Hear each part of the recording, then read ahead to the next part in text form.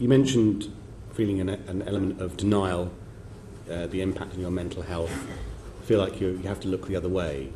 I want to talk about the timing of what you've been through, because you left Yorkshire Cricket in 2018, came public with your concerns in 2020.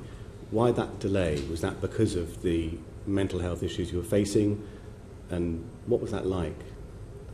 Yeah, look, at the time when I left, I had, I think, 4 or 5 months left on my contract. I was encouraged to sign a confidentiality form and take a sum of money, which I refused, which at that time would have been a lot of money for me. I knew my wife was struggling.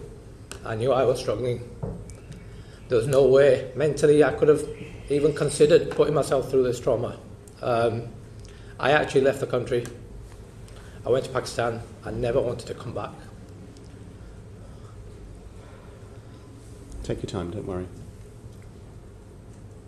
How did you summon the strength to do this then? Because you've been exceptionally brave coming forward and saying what you've said.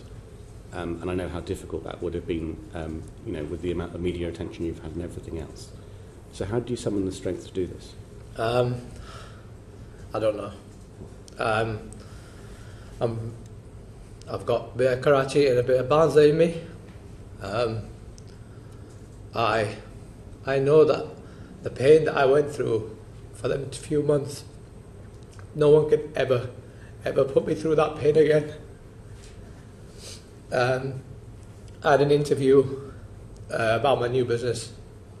I got asked a question and I got emotional. I said everything.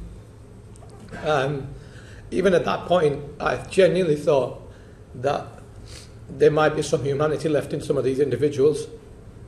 But no, it was. The initial response was, well, he's not talking about Yorkshire. He hasn't mentioned them. Then it was just all about discredit. I don't know how I've done it. I really don't. This process over the last 14 months has been difficult in a lot of ways, but I've kept putting myself and my wife.